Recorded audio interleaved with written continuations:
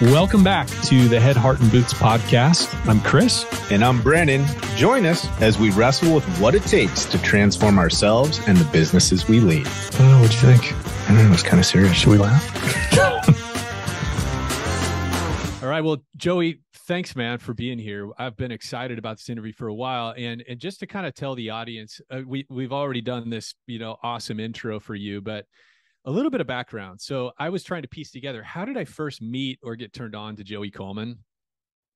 I'm pretty sure it was through a mutual contact we have, Jason Gaynard, in Mastermind Talks. Brilliant friend, brilliant human, amazing guy, curator of experiences and people. Amazing. Nice. Yes. Amazing.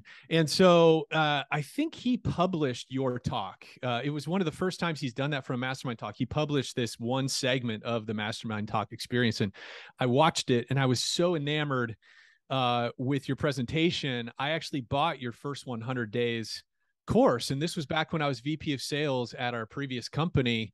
And I just immediately started diving in and implementing some of those things in our own restoration company. And I've just always been enamored. And then, I saw something more recently that you were doing on LinkedIn that you'd published. I thought, oh my gosh, we have to get Joey. So for those of you that are not familiar with Joey, Brandon and I both are real customer experience guys, and we've read all the books. And we were just talking with Joey about this beforehand, right? Like Purple Cow is one of my favorite books. It's a great sort of primer on customer experience and how to think about our businesses and differentiate ourselves and so forth. Raving Fans by Ken Blanchard, an awesome business fable that the Bible in this industry, right? Totally. Everybody talks about raving fans. Yeah, totally. Purple Cow by Seth Godin, right? These are all great and I think familiar to our industry. But what your most recent book does is it really creates a playbook from a lot of those principles. It tells you how to do that. How do you be a purple cow? How do you create this differentiated experience for people? And Brandon and I we're lost in theory. Yeah, we've been, So I've been listening to the Audible. I got the Audible Kindle combo. And so I've been reading and listening to your voice. You're great at voiceover, by the way. It was Thank awesome. you. I appreciate that. Yeah, I always tell folks when we're on podcasts, if you like the sound of my voice, the audiobook is me telling the story to you. If you don't like the sound of my voice, just buy the print or the Kindle and you'll be happy, right? Get the print. You don't have to deal with me in that regard. Perfect. But those of you that are listening, like, saddle up. First of all, you agreed to do a part 2. So we're going to dive deeper on this later in the fall. But this is the kind of thing that you want to buy the book.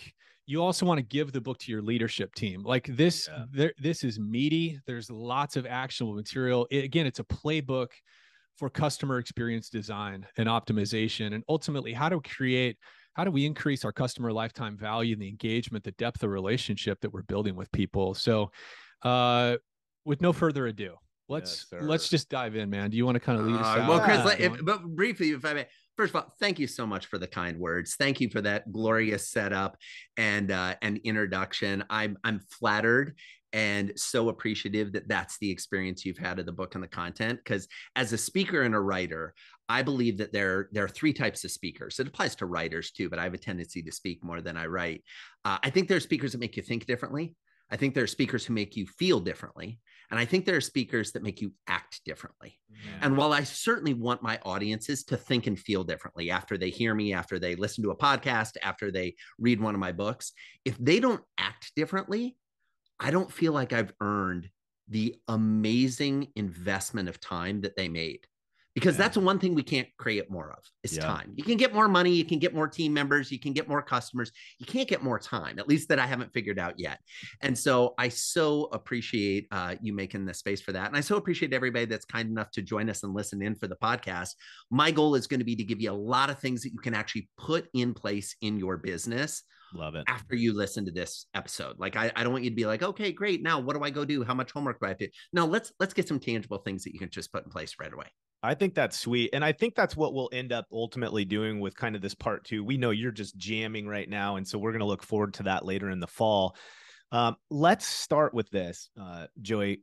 Why? Right. And I know it can be fairly easy for us to connect the dots, but as service providers, there is a massive disconnect between this working up to the point, like, just give us a call, And then what? Like that experience after that, it's almost like we immediately slip into you owe us because we're the one coming to save your day and provide the service, right? In the industry that we're in. And we lose this courting period. We lose this focus. So why the stats that you were developing and reading into as you were writing your book, like just lay the groundwork for us. Yeah. So basically, Brandon, there are, I would say, three giant buckets as to why this happens, right? There's the human piece of this, right? The emotional piece of this. There's the scientific piece of this. And then there's the operational structure piece of this. So let's look at each of those individually. The human piece. As human beings, we are biologically designed to love emotions, right? We love highs. We don't love lows, but we experience them, and it kind of increases the depth of our human experience. So we spend all of this time wondering, how can we create emotions? How do we interact with emotions? This is who we are as humans. And as a general rule, humans like to chase more than they catch and retain. Now we can switch to a little bit of a scientific reason for this, right? We are biologically composed to be hunter-gatherers, right? First, always in that list is hunters, because that's where we evolved from. We evolved from, oh, go find something to eat, get it, eat until you're full, then go find something else to eat. Then we turned into gatherers. Oh, look at what's going around. Oh, we can eat these fruits off these trees or off these berries off this bush. This is exciting. And then we moved into an agrarian society. We started to farm instead of being nomads. We started to build cultures, etc. So there's an evolutionary reason why we do all of this. And then there's a structural reason in that most of our businesses are designed to over-index on acquisition over retention. Part of that is because scientifically we're excited about acquisition instead of retention. But another piece of it is the significant majority, and depending on whose research you look on this, it's somewhere between 50 and 70% of CEOs, of leaders, came up through sales and marketing. Now stop and think about that for a second. If your whole world is sales and marketing, you came up through sales and marketing, and now you're in charge of a whole organization, what parts of the conversation are you going to be most excited about? Oh, that would be sales and marketing, because it's where you feel most comfortable. Yeah. Very few senior leaders came up through the call center, came up through customer service, came up through frontline dealing with things. Pretty quickly, they moved into more of a managerial, big picture. How are we growing? How are we scaling? And so I think those three things combining create the inertia for focusing on how do I get more customers, as opposed to what I think is the more strategic and can be a lot more interesting conversation. How do I keep the customers I worked so hard to get? You mentioned stats, Brandon. My favorite stat from all the research we did on the book is across all industries, online and offline, international and domestic, product and service, small, medium, and large. You got a huge team, you got a small team.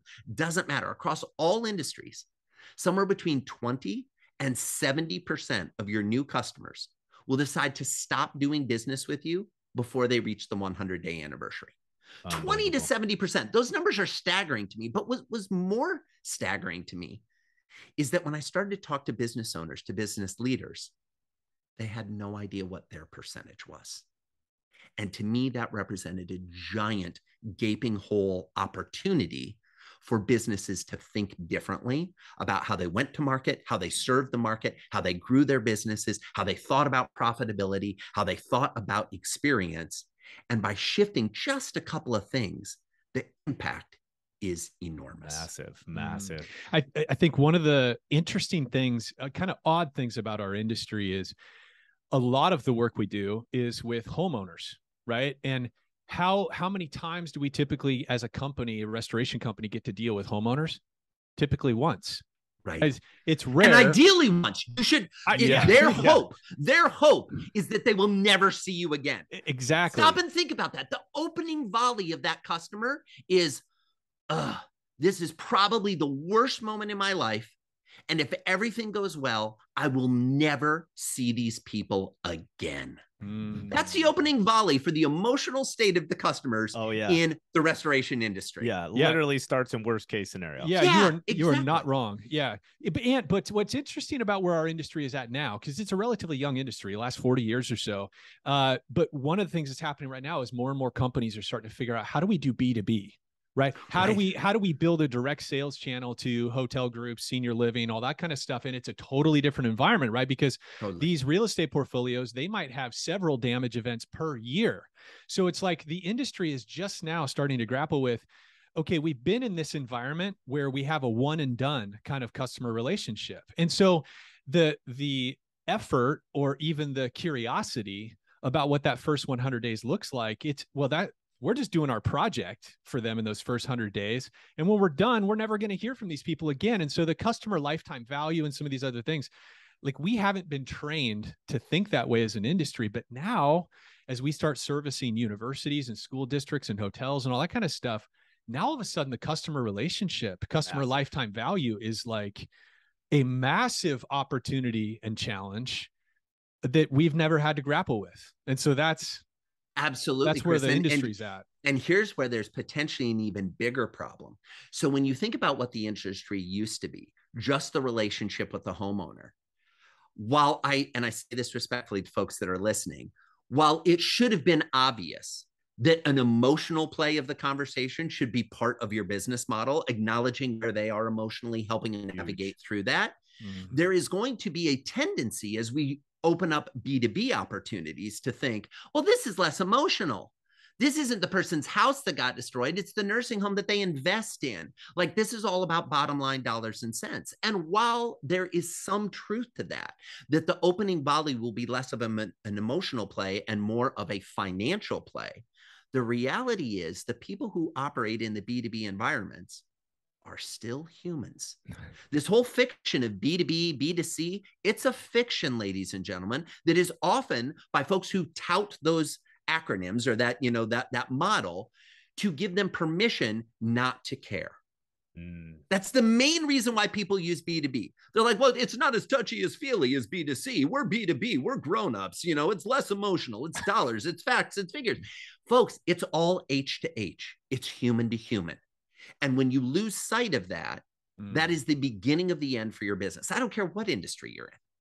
Yeah, the H to H, that was something that stood out to me, obviously, at the beginning of the book, and it's kind of relaying that groundwork.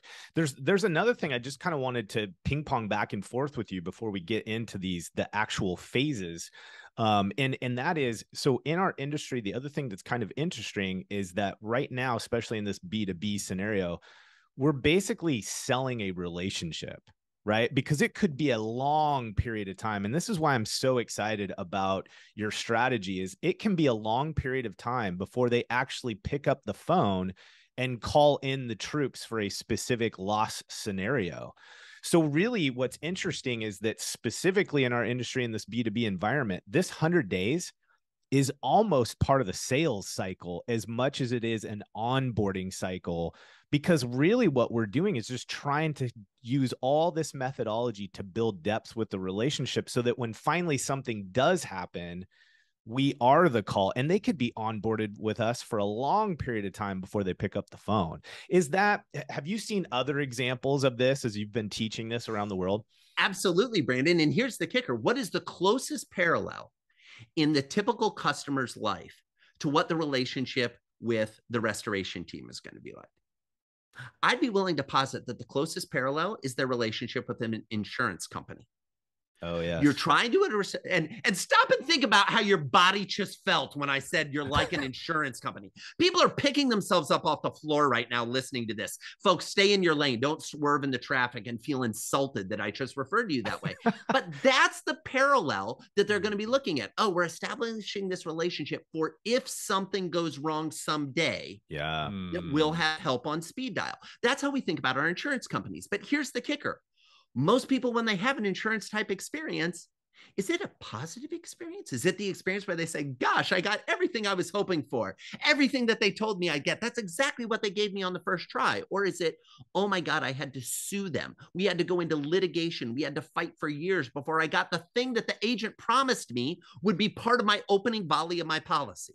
Yeah, your story from the book about the ring, man. The whole time I was like, how common is all the time, right? All the time, right? Most people don't have a positive insurance company experience, which, by the way, if you're listening and you're more on the insurance side, don't be insulted by that. See that as an opportunity. The bar for a customer experience across all industries on the planet is lying on the ground.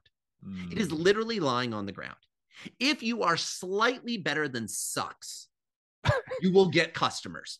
Sorry for being so blunt. No, so it's true. But that's the reality. Yeah. And so it should be motivating, right? Oh my gosh. Not only should it be motivating, but it should be something that you're like, all we have to do is be better than trash, and life should work well for us. And we should just look at a way to wow our customers, to do something a little special that cares about the return on investment you get from showing a modicum of human decency to the people who pay for your family to have food on the table is astronomical if you're willing to put in the time. Yeah.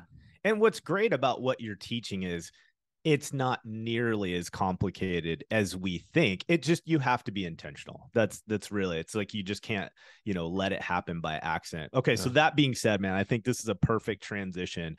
So again, just in case we didn't set this up well for our listeners, never lose a client again, right? That's the name of your book, and really never lose a customer again. Whether you call them a customer or a client doesn't matter, right? And that's the key here, exactly. right?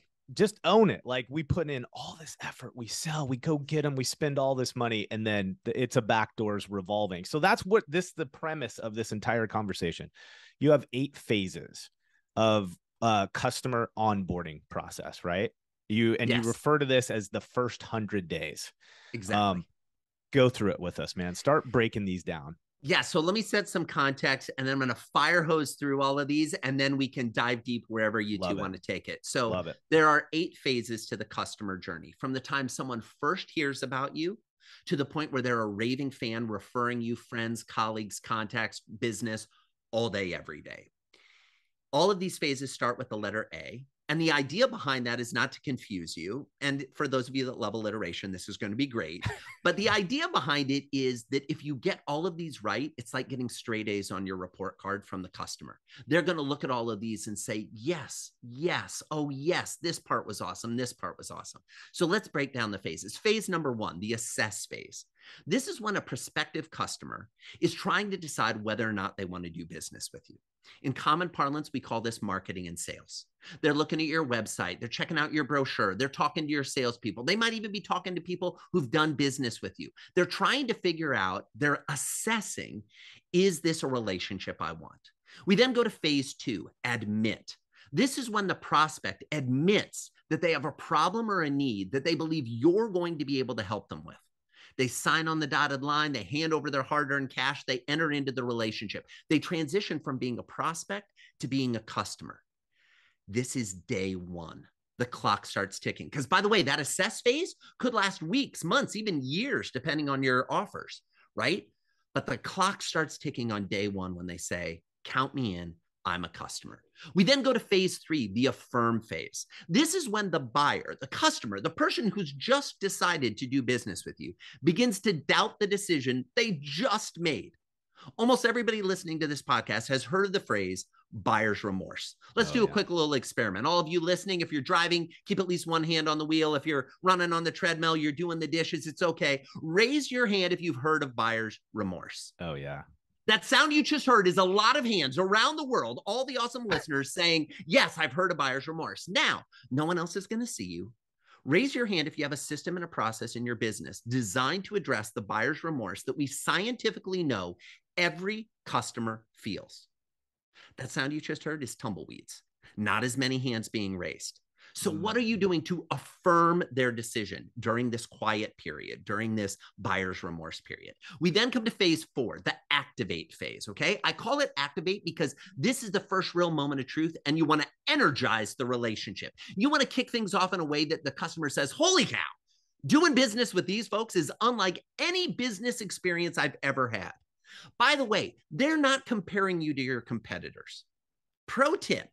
They are not comparing you to your competitors. Most of them will have never dealt with any of your competitors. It's not like they hired somebody for the first time their house flooded and hired somebody else for the second time it flooded. That's possible, but it's not nearly as likely as they are comparing you to the other remarkable experiences they've had in their life. What do I mean? Amazon. Being able to have anticipatory needs, like recommend what I might need, free shipping, get it immediately, no hidden cost, quick delivered to my door conveniently. Netflix, what I want on demand 24/7, no questions asked, right? Those are the companies they're comparing you to, not to the other folks in the restoration world.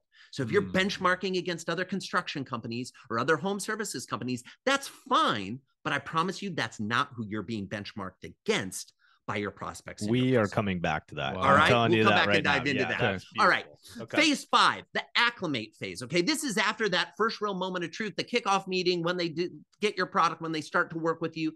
The acclimate phase is when you are making the customer familiar with your way of doing business. See, here's the kicker, especially in your world. When somebody is having a restoration, a disaster recovery type scenario, the likelihood that this is the first time they've ever done that is very high. I don't know the industry stats. You guys probably do. I got to imagine it's north of 90% of customers have never had a flood, a fire, a disaster, whatever they're dealing with before.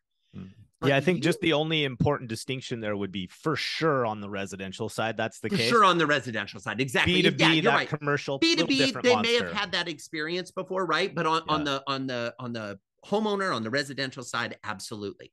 Here's the kicker.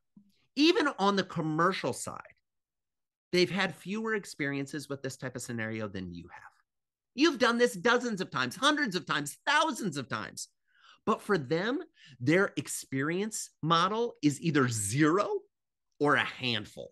Yeah. Not nearly as many as you have. So you're trying to acclimate them to your way of doing business. And what do you need to do in the acclimate phase? You need to hold their hand. You need to let them know what's next. You need to constantly be reminding them of your process and how you're going to take care of things. Now, some of you listening are going, but Joey, I gave them a proposal and the proposal clearly outlined what we'd be doing every step of the way. Folks, they didn't read it. I'm sorry, they didn't. You sign stuff that you don't read all the time. And if you doubt the validity of that statement, think back to the last time you rented a car. You got to the front of the counter after waiting in a while, and you're there, and they're like, just keep clicking I accept on this screen. And you're clicking that like a rat trying to get a pellet of food because you want the keys. Your customers are the same way. They don't know your system and process. You got to remind them. At any given point, I should be able to go to any of your customers and say, what happened last, what is happening right now, and what happens next. And if your customers can't answer that question, that's on you, friends. That's not on the customer. Some of us get really irritated. They're like, well, they didn't read the proposal or they're not reading my emails. I know you're not reading your emails either. Welcome to humanity. Stop trying to expect more of your customers than you expect of yourself. Yeah, that's the whole play as good as you can to beat the ref, right? Totally. It's like the rules are the rules. You can't, ignore them and whine about them. It is what it is. Exactly. Yes. So then we come to phase 6, the accomplish phase. This is when the customer accomplishes the goal they had when they originally decided to do business with you. Now, here's the kicker. You might be thinking the accomplish phase is when we're all cleaned and we got the stuff out of their house. Right? We cleaned up all the flood disaster. We cleaned up all the soot. We got all the wet stuff out and now it's dry again. In their mind, the project isn't over till those walls have been redone, repainted, all their new stuff is moved in, and it looks like it did before it even started. Now, I get that that may not be part of your agreement with them, but that's their finish line. And if you cross the finish line of, hey, it's dry, woohoo, let's celebrate, this is awesome, recognize that they see that as a milestone in the process, but not the finish line. You got to make sure that your finish line and your customer's finish line are aligned. That's insightful. Okay. Yeah. We then come to phase 7, the adopt phase. This is when the customer becomes loyal to you and only you. Now, I want to segue here and say on the residential side, some of you are thinking, well, Joey, the likelihood of them having a flood again is very small. They're not going to come to us. By the way, if they're in the floodplain, the likelihood is actually really high and they're probably not moving. So you do want to maintain a relationship with them. But here's the kicker. Your residential customers know other people who are going to deal with disasters. You want to be their referral source. And if you don't create adopters, people who are loyal to you, who are committed to you, who love you, who would come back to you if there was an issue, you never reach phase 8, the final phase, holy grail, nirvana. the advocate phase, where the customer is a loyal, raving fan. They're singing your praises far and wide. They're your uncompensated, uncommissioned sales force, bringing anyone they've ever heard of to your door that needs help. They're posting about you on social media. They're singing your praises at cocktail parties. They're at the barbecue saying, oh my gosh, you see how good everything looks? Well, the reason it looks this good after that horrible flood, fire, disaster, tornado, fill in the blanks of whatever happened is because of X. And when they say X, it's your company's name. And they're like, and particularly Y. And who's Y? The person at X that they have a personal relationship that they feel like is a family member because they've been with them through the most trying time in their life to date. And they trust them like a brother, like a sister. They're in. Those are the 8 phases. If you do it right, you can create a customer for life. You know what's really kind of exciting about this? I mean, besides all the things, is I think a lot of restorers, Joey, they get into this in a myriad of different ways, but one of the things that they experience early in their career is the superhero scenario, right? Now, granted, like you alluded to, we are dealing with people normally in their worst, and stress and all the things that are experienced by the client create sometimes a monster. But that being said, many of us got into this because on a day-to-day basis, you have an opportunity to save people, help people, be a superhero. And the grind, the experience, the industry at large can really take that out of us. And I think what I want to just kind of connect the dots for people here is reviewing the experience that you provide to your client, like really auditing this, not with your ego in place, but saying, hey, what if we scrap the whole existing process and started from scratch? What would it look like? I think there's an opportunity for people to be re-excited about being a superhero again, because I think we've gotten accustomed to, we kind of deliver a piss poor customer experience. Doesn't feel great for the client, really doesn't feel good to us. And we do that now for 2-3 years in a row. We've forgotten why the hell we're even doing this. Like, what was fun about it in the first place, right? You are so spot on. You are so spot on.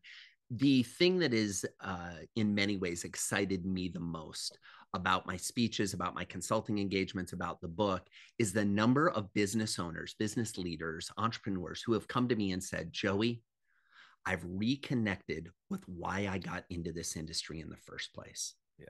Because most people, I don't care what job you have, if you love your job, it's because you love the serving of others, the outcome, the results. The problem is, and this is a problem across all of humanity, the longer we do something, the more numb we become to the positive outliers and the more attuned we become to the negative outliers. Oh, that is huge. Can you just say that again, man? Yeah. So the longer we're in a business, the longer we're in industry, we become less attuned to the high points, the victories, the superhero moments, because they become normal to us.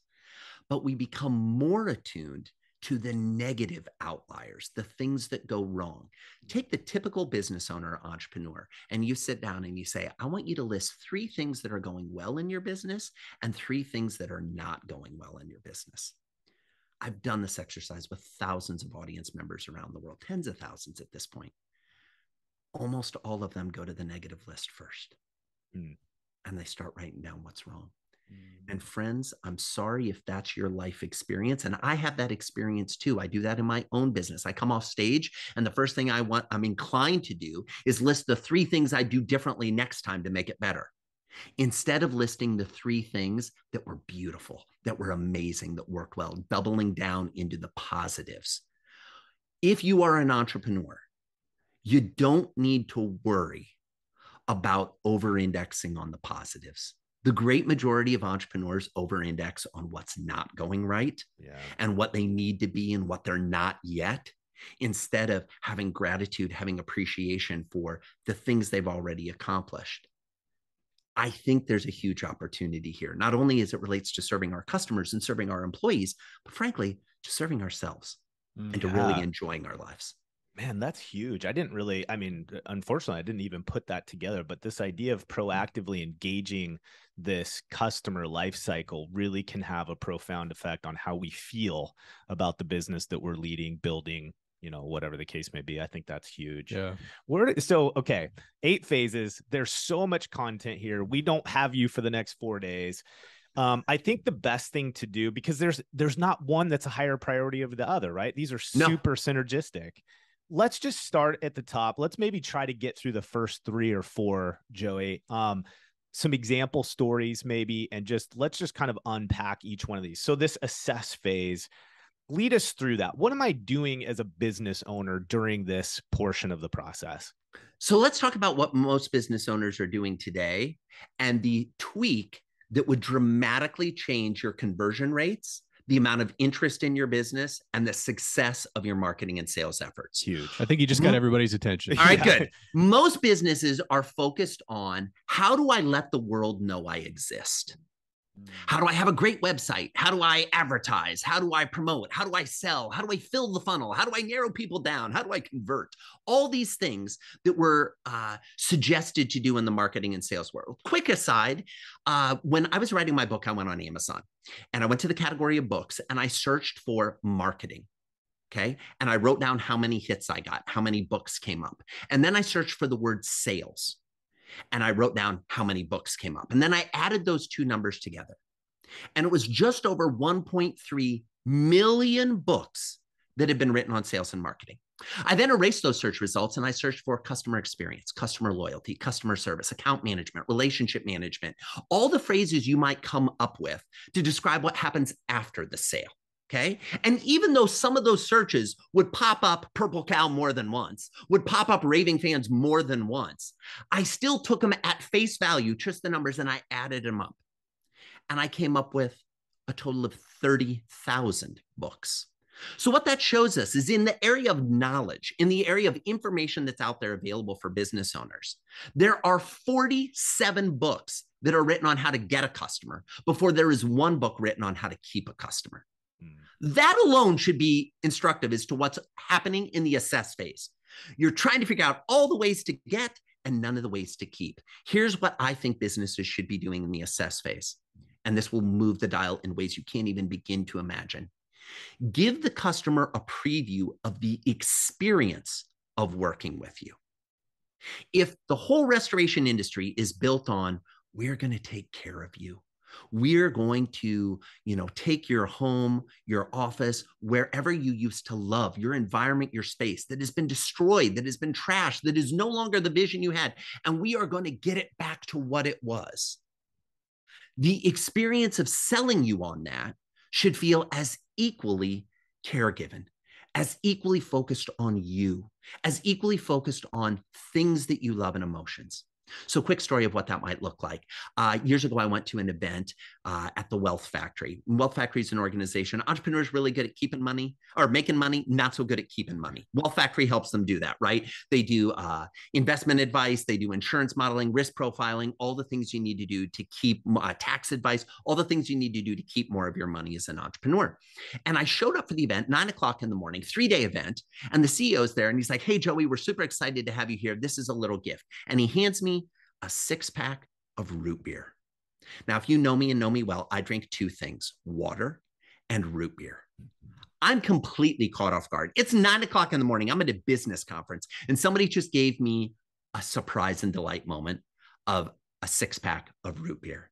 I said, oh my gosh, this is so special. How did you know I liked root beer? They said, well, little birdie told us. I'm like, no, seriously, how did you know? He said, Joey, our job is to help you keep as much of your wealth as possible so you can live your best life. And our understanding is your version of best life probably has a good amount of root beer in it. So we wanted to give you a preview of what we're going to hopefully create from you should you decide to become a customer. I said, this sounds fantastic. Where do I sign up? It's like, Joey, it's a 3-day program. We kind of tell you about the options on the last day. I was like, sign me up now. I'll stay for the 3 days. But if this is an accurate preview of the experience I'm going to have being a customer, I'm all in. Oh, it's brilliant. Okay. Now, I'm not suggesting that you start bringing root beer to all of your customers, because for some of your customers, that's not going to work. But what I am suggesting is, what would it look like before you went on a sales call to go on that client's or that customer's Facebook page or their Instagram page Now, some of you are saying, but Joey, how am I going to do that? Well, you're going to go to Facebook and you're going to type in their name. Okay. Because most people are on Facebook or Instagram or they're somewhere. Okay. Yeah. And you will be able to see pictures and posts of what actually matters to them. When you work on this, and it doesn't take a lot of work, you can get to the point where in a 5-minute review of somebody's social media pages, you can have a half dozen things to create personal connection with them about. Their kids, their favorite sports team, where they like to vacation, the movie they just went and saw, their favorite book, where they went to high school, who they root for on Saturdays in the big game, whatever it may be. You can create opportunities of connection with just a little bit of work before the conversation. That single thing will change the dial. That single thing will make the experience completely different for that customer. So hanging in that pocket for just a second, because I know there's some distinction here. What is it about that root beer experience, as an example, that connected with you? What about it, right? Those little the triggers, because that's the key part. It's not how much we spend. It's not, right. It's go for it. I know you guys. 100%. It's not how much we spend. Let's put a pin on that. I'll come back to that after I answer the question, because that's a huge piece of this puzzle. The trigger is you cared about me before you asked me to care about you. Bam. That's huge. You showed me that you did your homework enough to care about me before you asked me to do my homework and decide to care about you. That's what it was. It wasn't about the root beer. The root beer was the vehicle of proof. It was the artifact of evidence of caring. That's what it was. Now let's talk about the price point. What do you think a 6-pack of Henry Weinhardt's root beer, which is what it was, cost? Well, I can tell you what it cost, about $7. What was the program that I signed up for? If I'm remembering correctly, because this was a couple of years ago, I think it was it was about a $3,000 a month program. It was a year-long program. For $7. Not bad.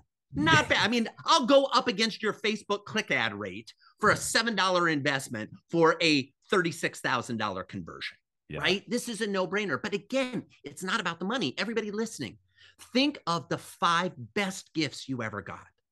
The 5 best presents you ever received. Okay. Take your kids or your spouse out of it, right? Because I know sometimes we say, oh, that's the best thing ever. Okay, great. I'm talking about a physical, tangible thing that somebody gave you. Now, you've already thought of at least 1 or 2. Think of a couple more. Now, if I were to ask you to assign a monetary value to those items, statistically, it is less than $50. It's not that they gave you an expensive item. It's they gave you an item that when you received it, you thought, oh, they know me. They know me better than I know myself. They did the homework. They got me something that I've been wanting, but wouldn't be willing to spend the money on myself because I thought it was an indulgence, even though it was less than $50. They got me something that's a nostalgia play, a blast to the past. They showed that they actually paid attention to what I was doing. Quick story. I'm on a podcast. Somebody asked me about, nostalgia, and we're talking about fun experiences. When I was a kid, I was a big fan of G.I. Joe. Okay. I was a big fan of G.I. Joe action figures. And part of the reason I loved G.I. Joe was a kind of a weird reason, not just for the action figures, but on the back of the G.I. Joe package. Did either of you guys big G.I. Joe fans growing up? Okay. Brandon's locked in. Okay. Chris is like, dude, I was playing with Barbies, whatever. Totally cool. Totally cool. Hot Wheels. But Hot Wheels. All right. Hot Wheels. There you go. So the cool thing is on the back of the G.I. Joe package, there was a little dossier that told you about the G.I. Joe action figure. And you could cut these out and put them in a card and collect them. Well, I'm a kid. I've got all the G.I. Joe guys. I'm excited. And I'm growing up in a little town, Fort Dodge, Iowa, in northwestern Iowa. And I'm looking at all these cards, and none of the G.I. Joes are from Iowa. I'm looking and I'm tracking every other state in the United States is represented with some G.I. Joe action figure, but none are from Iowa. I'm a little hurt. So I send a letter, dating myself here a little bit, a letter to Hasbro. And I say, hey, Joey Coleman here, Fort Dodge, Iowa.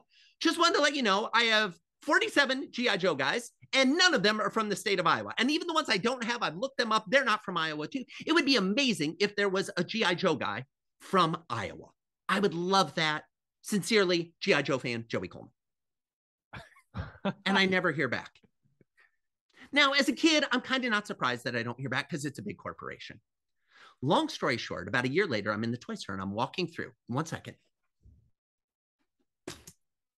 Does he have it? For those of you keeping score at home, I had to go off camera for just a second. I'm walking through the toy store and I see this. I see an action figure hanging on the thing. And I turn over and his name is Crazy Legs. And his hometown is Fort Dodge, Iowa. Wow. And Your I'm life has changed. Oh my gosh. I moved the dial. So how does this relate to customer experience? I'm on a podcast. I tell this story. About 2 months later, I get a package in the mail. I don't recognize who it's from. I'm just like, oh, this is weird. I open the package, and inside the package is a vintage G.I. Joe figure in the box. Now, I will go on that podcast anytime they ask. I will promote that podcast anytime they ask. I will refer people to that podcast anytime they ask. The point is not that they spent a lot of money. The point is that they were willing to spend time to create a magical moment for me. And if you create a magical moment for your customers, who, by the way, as we already said in the beginning, are at one of the lowest points of their life, it will change the experience. What if you're on their Facebook page and you realize that their kids are really into Octonauts? There's been a terrible flood, and you show up at the house to assess things with a little bag with maybe $15 or $20 of Octonauts in the bag. And you say, hey, while we're walking around looking at the house, I don't know if the kids are here, maybe they're back at the hotel or there's someone else. This might be helpful. You're getting that job. There's no competition because you did your homework. You gave them evidence that you cared before you asked them to care about you. Man, that is so stinking powerful. And it's interesting too. I think people to consider is like, our personas that we use on social. So LinkedIn, for a lot of us, this is kind of our channel. Okay, it's going to be very business. It's going to be a bit more probably humanly neutral, possibly. But man, we get into the Instagrams, we get into the Facebook, and then those lines get blurry. And now we start to see a lot more detail about the person versus what they're projecting professionally. Brandon, 100%. And for those that are like me, LinkedIn skews more professional. Yeah. Here's where you find the personal stuff on LinkedIn. Ready for a pro tip? Scroll down. Get below their work history. Where did they go to school? Okay. Yep. They're an alum of what school? Chances are pretty good they're a fan. Scroll a little further down. It will tell you who they follow, and it's celebrities and famous people and things like that. Pay attention to that. So now you go to the meeting and you find out that somebody's a huge Richard Branson fan, and you show up with an autographed copy of a book by Richard Branson. Or maybe more importantly, you don't show up at the assess meeting. That's what you give them when you're all done and you say, hey, look, now that your house is ready for books again, I thought it might be fun to add this one to the collection. And they're like, oh, I already have this book. And you're like, yeah, I know, but this one is for you. And they open it up and it says, Dear Sally, understand you've been through some tough times. I have too. Oh, man. Keep believing, Sir Richard. Okay, guess what? That's getting posted about on LinkedIn and Facebook and Instagram, and they're telling their friends, cost to you probably $100. Find a way to get an autographed copy, that kind of thing. It will move the dial.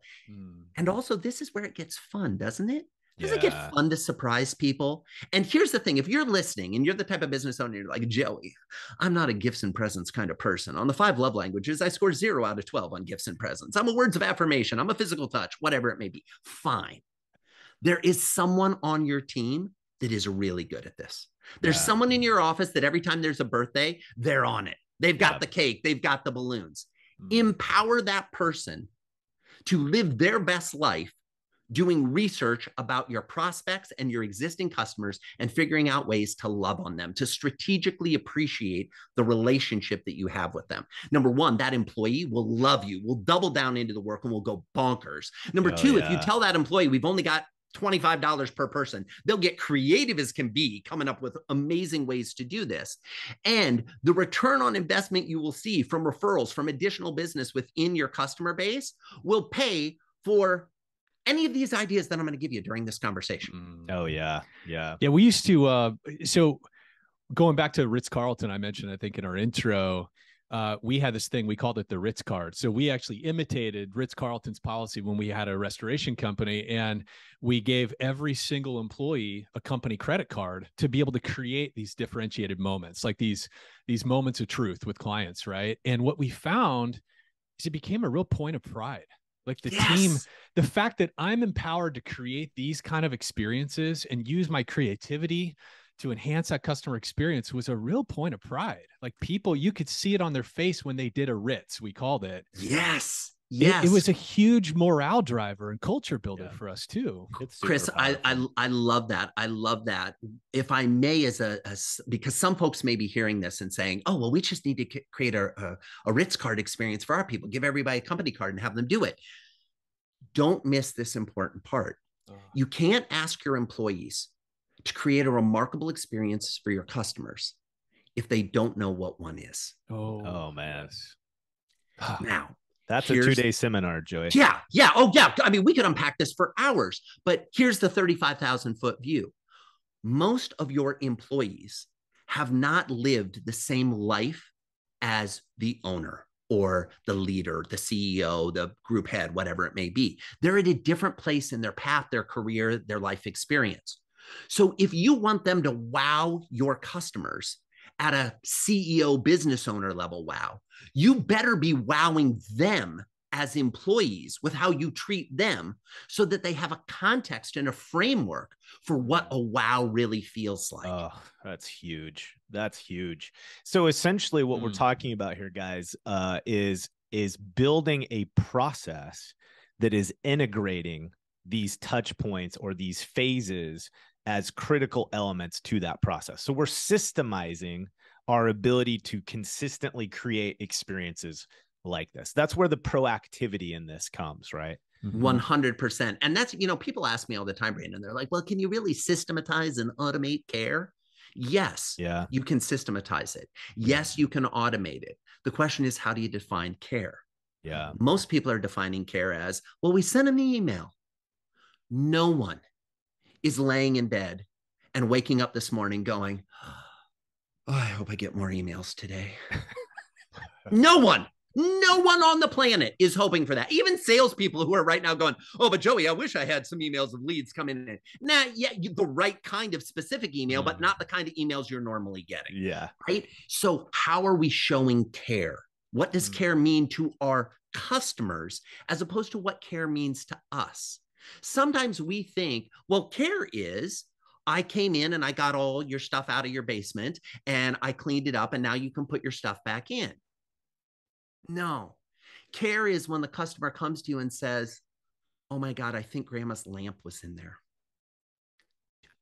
I don't suppose you know which box that's in. Yeah, we do. Because when we found it, we noticed that it was wrapped in bubble wrap and it was up high and it hadn't gotten wet. And our thought was, this must be something special. So that's over here in the super special area. Really? Smart. Now we're having a different level of conversation. Yeah. Wow. It's the true differentiator. I mean, we talk about this all the time. At the end of the day, we're all using the same kind of equipment. I mean, I don't care if you're leading edge on technology. There's not too much edge to be leading on specifically in our industry, right? We're buying the same gear. We're following similar processes. We're following IICRC standards. At the end of the day, this H to H connection that you talk about is the differentiator. This is what's going to make us stand out against our competition. Okay, we got to try to at least get one or two more phases in, my man. Okay, admit. What are we doing here? Okay, so admit the first day when they sign the contract, they hand over their hard-earned cash. Here's the thing. They have decided that they're going to work with you. They've decided that they're going to spend money. And some of this may be coming through insurance. So they don't necessarily, it's not actually their money, but it's kind of their money and they're connected to it. There's lots of emotions in play here. What are you doing in the admit phase to let them know that they made the right choice? What are you doing to let them know that they were heard? So for example, if they've told you, hey, somewhere down in there are these three things that are really important to me, but I don't know where they are and I don't know how damaged they are and the water's so high and I'm just sweating it. When you sign the agreement, what if the agreement said the top things we should keep our eyes open for? and you listed those 3 things. Mm. Instead of giving them the boilerplate contract. And when you sat down to review the contract, you say, hey, by the way, we've listed out these 3 because we heard you mention those when we were going around talking. We didn't ask you, what are the 3 most important things that you want us to do so that we could boilerplate fill the contract? No, our people were trained to have their ears up and open at all times, waiting for the golden nuggets that might fall from the sky that they could grab onto to feed back to the customer at a later date to prove that they were listening. We say, here are the 3 that we heard you mention. Are there any others that we should add to this before you sign it? Huge. You're not promising that those items are going to be okay. You're promising that these are the things that we really have our eyes open for. And then as you find them, tell them. Don't sit and hold it. As you go in, maybe somebody's in the first hour and they find grandma's lamp. Pull it out, set it aside, clean it off a little, make it look a little better. Shoot a selfie video. Snap a photo and text it to the owner who's probably not in the house and say, hey, good news. We've been at it for about an hour. We found grandma's lamp. Oh man, that's such a rad idea.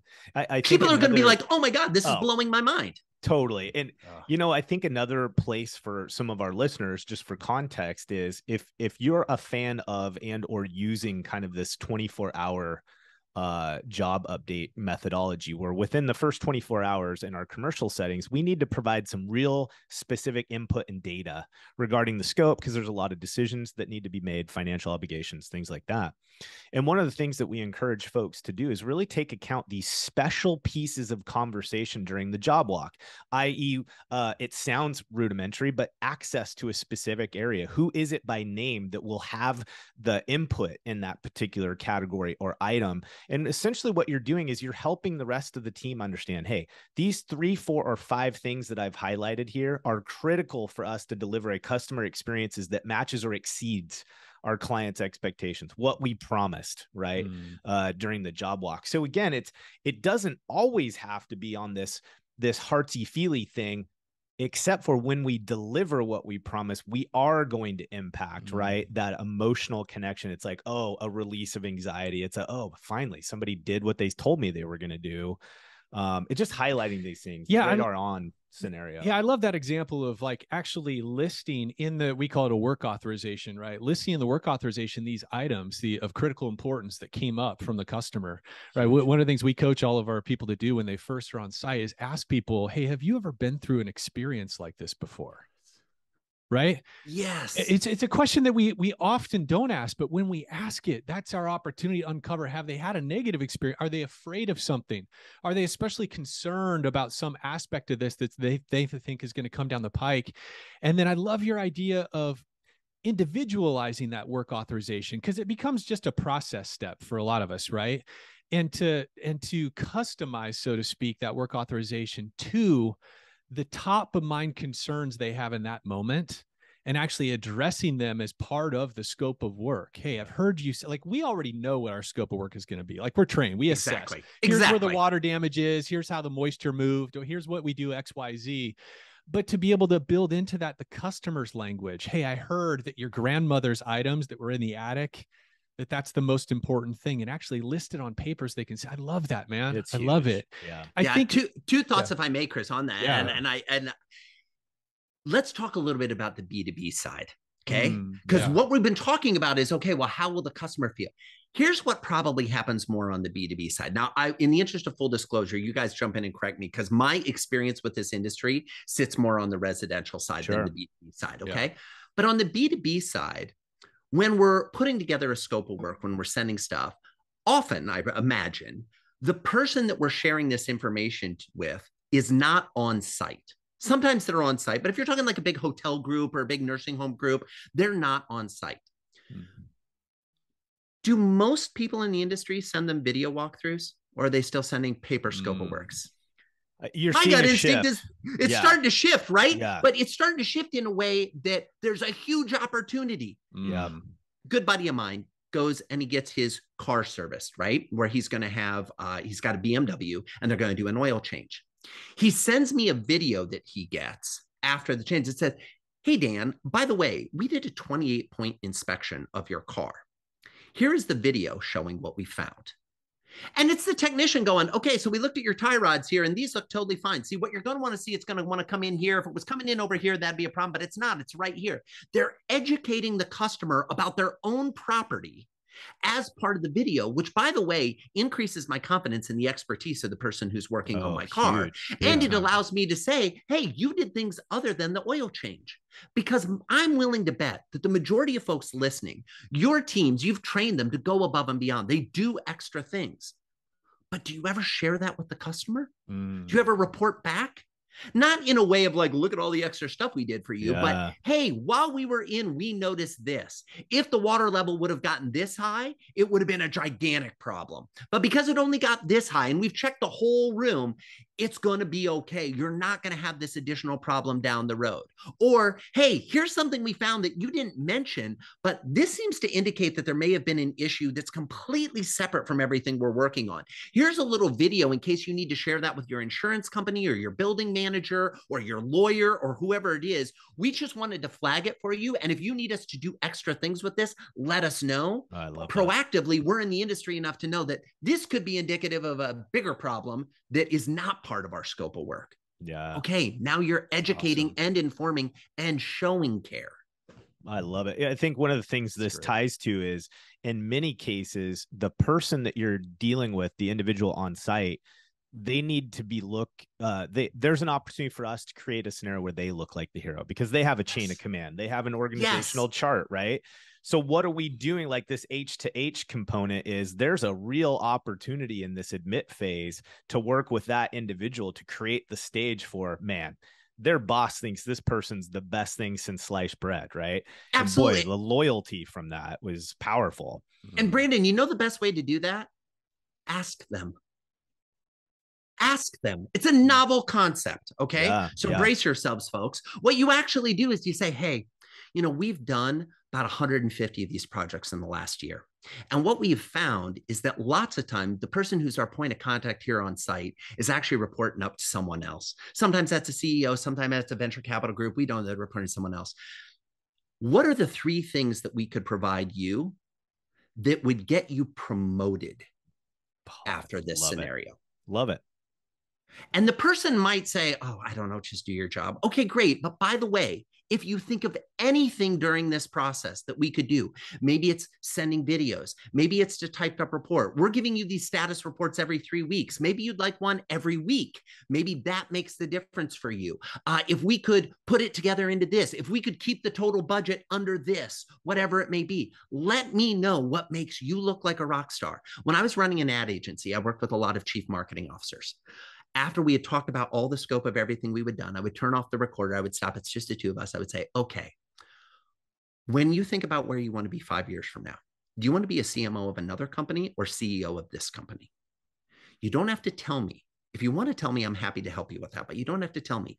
But what would help you get where you need to be in the future as it relates to this project? Oh man, that's powerful. Guys, the stuff that I would get in those conversations was gold. Sometimes people would say, oh, Joey, I just need an advocate in the boardroom who will help me convince these people. I'd say, great. Would it be useful if I came in and did a pitch to the board? Oh my gosh, yes, that'd be amazing. Great, let me come in and do that. Because lots of times people in the boardroom, when they hear it from a third-party consultant, are a lot more willing to accept it than hearing it from the employee they have.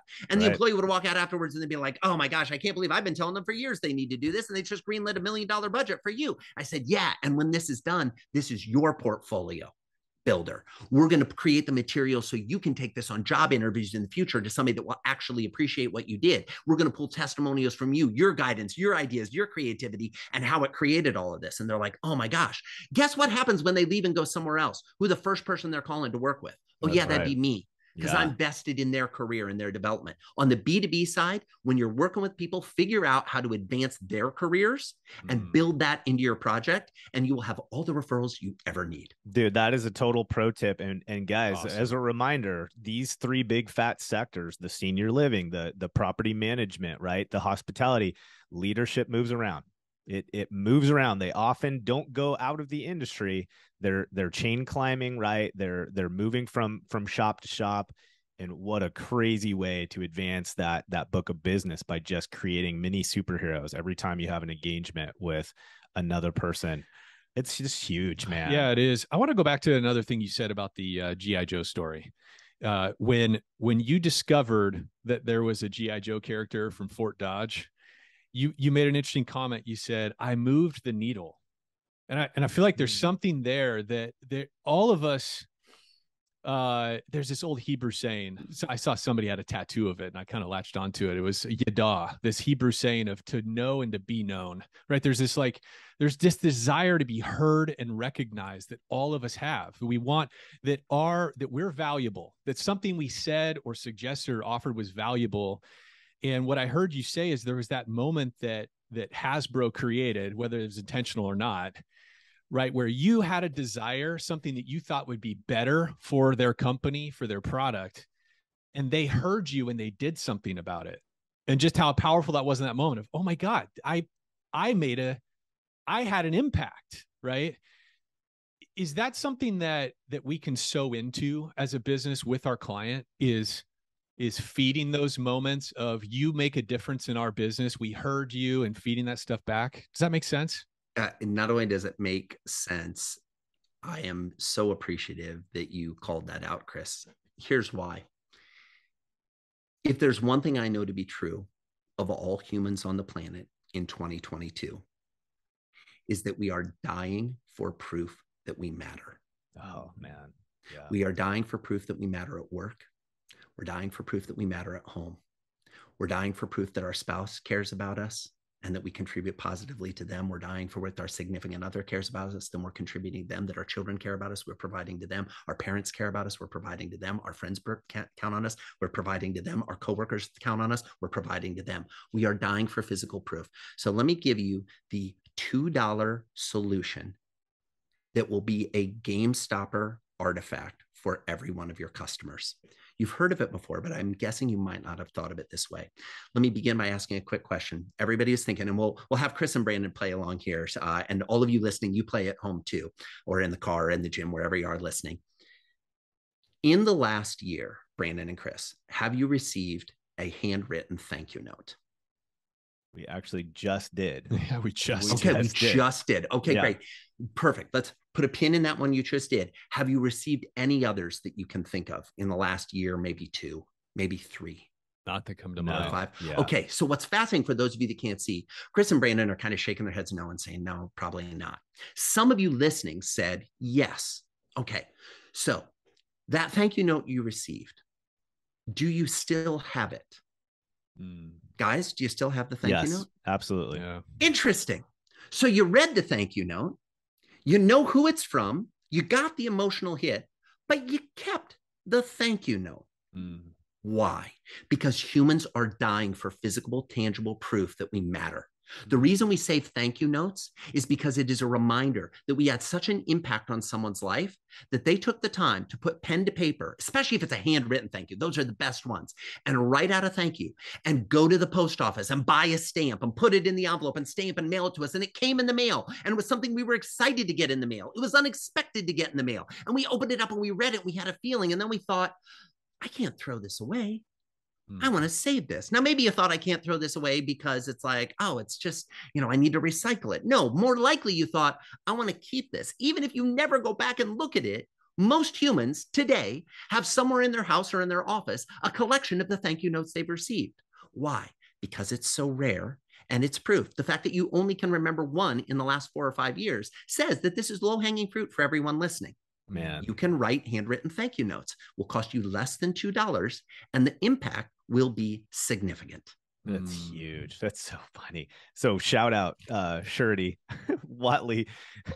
He was their team did it. Good for you. You know what, though? I'm here. staring at it. Thank you note from the Blue Collar Boys. That's right. We had them on the podcast yeah. too. We have it up on our wall, actually. Oh, I'm sorry, Chris. It's hanging on the wall. Yeah, it's on the shelf. It has a place of prominence in your office. Yeah, it does. We almost built a shadow box, Joey, but we thought that was one. There you go. There you go. I love it. But here's the thing. Whenever I talk about thank you notes, people are like, oh, really, Joey? Thank you notes? Like, my parents made me write those when I was a kid to my grandma for my birthday. Do. Just stop and think about how you feel when you get a thank you note. And here's the thing. Some people are like, oh, Joey, but what do I write? It's so confusing. What am I going to say? How will it matter? I get writer's block when it comes time to writing handwritten notes. I'll give you the script. Dear blank, and fill in the name of the person. I just wanted to take a few moments to say how much I appreciate our relationship. I love that we get the opportunity to blank and fill in the rest of that sentence with something you do with them. We get the opportunity to help you find grandma's lamp. We get the opportunity to get you back into your home. We get you the opportunity to get back and up with those 4 rooms in your hotel, get guests in them again soon. Something that you've actually done with them. You are a delight to work with. We're excited to continue working with you. Thanks for trusting us with something that matters so much to you. It matters to us too. Sincerely, your name. That's it. That's it. Doesn't you take this, transcribe those phrases, boom, use that. And that's all you need to do. You've now got a thank you note that they're going to keep, that's going to move the dial.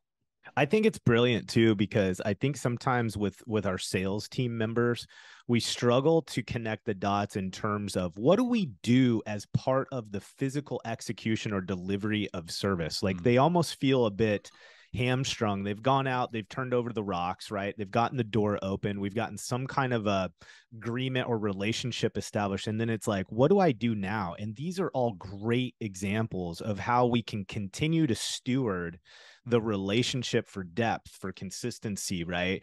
And really most of the time, our sales staff are the ones that are most likely naturally wired for this. Like they're going to be more, they'll lean more, historically lean more into this category, which is great because that's why this is a team sport. Like, and you alluded to this earlier, Joey, it's like, we don't need to force everyone into this new battle rhythm of this is how I conduct myself. Although we want to certainly create shifts and changes there, but it's a team sport. You've got some folks that are just dialed in on the beans and bullets and how to deliver that service. Great. And then we have our sales staff that can remain engaged and steward that relationship from that H to H side, creating some of these experiences and adhering to these 8 phases. So just as a reminder for folks, let's divide and conquer. We don't all have to be the same. We have a team for a purpose. So absolutely. Brandon, if I may, 2 points to that. Number one, yes, I totally agree with you. And make sure that your incentives are aligned with your salespeople for retention, not acquisition. Man, huge. A lot of businesses give lots of bonuses and commissions on the first sale and do nothing for the later sales. Yeah. Love it. Build commission into the lifetime of the relationship. In fact, the best companies I know actually increase the commission rate the more time goes on. Now, some people look at that and they're like, Joey, you mean we're going to make less money on each job in the future? Well, yes, because you're going to be paying out a commission, but you'll be making more because you have none of the startup cost. You have none of the admin running costs. You're already up and running. You know how things work. You've got the system set up for them to pay you, et cetera, especially in more of the commercial side of this, right? So it's real easy to get there. Number 2, use the whole team, yes, but remember that it is a team sport. And so pay attention to the handoffs. What do I mean by that? You've probably watched the Olympics or watched a track and field race where there's a baton handoff. And I presume, is it fair to say, guys, what happens if on the baton handoff, they drop the baton and it falls on the ground? Do you guys know what happens to the runners? It's over. It's over. Yeah. You're disqualified. You can't pick it up. You can't pick it up and run again, even though it dropped right next to you and you're right there. The game ends when the baton hits the ground. The same is true for our businesses. When we hand off from sales to the operational people who are going to do the job, if that handoff is not smooth, clean, and effective, the baton falls on the ground. Any hope of a deeper, long-lasting future relationship with that customer is gone. Oh, man, it's huge. Gone. It's huge. You got to make sure the handoff is smooth. And what do I mean in a sales context, especially in this industry? I mean making sure that everything the customer told you mattered to them shows up in the conversation with the operations person. So when the operation person walks in, they say, hey, thanks so much. I know Brandon was in here working with you earlier. My name's Chris. I'm going to be taking care of everything. Brandon told me that there were 3 key things that you were really focused on, A, B, and C, to make sure you didn't think of anything extra, or on the off chance that there's maybe something that wasn't on the list. Is there anything I should be adding to that list before I even step foot in your residence and start? The confidence that is going to give your customer that the things they already said were paid attention to and prioritized is going to be amazing. It's kind of like the root beer example. When they show up with root beer, it shows me they were listening, they were paying attention. Massive. We want to make sure those things happen in the handoff. That's so massive. Wow. So yeah, we're coming up to the end of part 1. Yeah. And I think everybody listening, including Brandon and I, is just like, okay, really excited about part 2 already. But Joey, this has been so fun. It's been so fun. And I think there's so much that listeners, including Brandon and I, frankly, can go back and start re-engineering, right, our own customer experience and rethinking it in a fresh new way. And I think everybody's been chomping at the bit for us to dive into more. So we went through Affirm today. Next time we'll get into Activate. Like, what do we do to energize the relationship? What are some creative ideas and so forth? We're going to dive into that more on our next go around with you, Joey, but holy cow.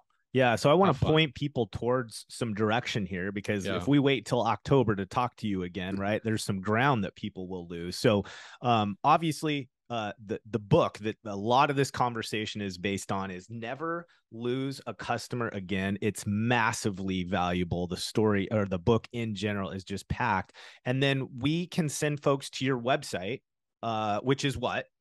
JoeyColeman.com. So that's Joey, like a baby kangaroo or a 5-year-old, Joey Coleman, Coleman, like the camping equipment, but no relation. JoeyColeman.com. You can learn more about the book. You can see some videos. There's going to be new content there in the coming weeks that'll be fun and speak to a lot of these things. So absolutely would love to have folks check that out. And the book is available anywhere that you might find a book. As we said earlier, there's an audiobook that I narrate. There's the ebook. There's the physical book. And since you're podcast fans and listeners, I have a podcast as well. It's called The Experience This Show. It's all about customer and employee experience. It's little doses of delight. We talk about the positives. We are just getting ready to start recording for our 10th season. So there's a lot of content for you to catch up on if you want.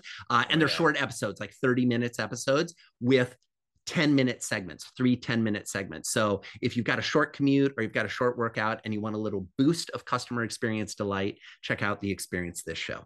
Oh man, that is so rad. And also the 8 phases of customer lifecycle. You have a worksheet that's available at your website for free as well. Absolutely. We literally are using it right as we're going through this conversation. It is totally, just download it and start getting to work. It's super powerful, man. You are a busy man, and we value your time and your insights, your wisdom. Dude, thank you so much for hanging out with us today. Oh, thank you, Brandon and Chris. So appreciated being on the show. And thanks to everybody who was kind enough to listen. I sense this one may have run a little bit longer than some of the episodes. So I appreciate you putting in the effort and listening. Hopefully you got some things that you can go implement in your business starting today. Right on. Thanks again, man. All right, everybody. Hey, thanks for joining us for another episode of Head, Heart, and Boots. And if you're enjoying the show, or you love this episode, please hit subscribe, write us a review, or share this episode with a friend. Share it on LinkedIn, share it via text, whatever. It all helps. Thanks for listening.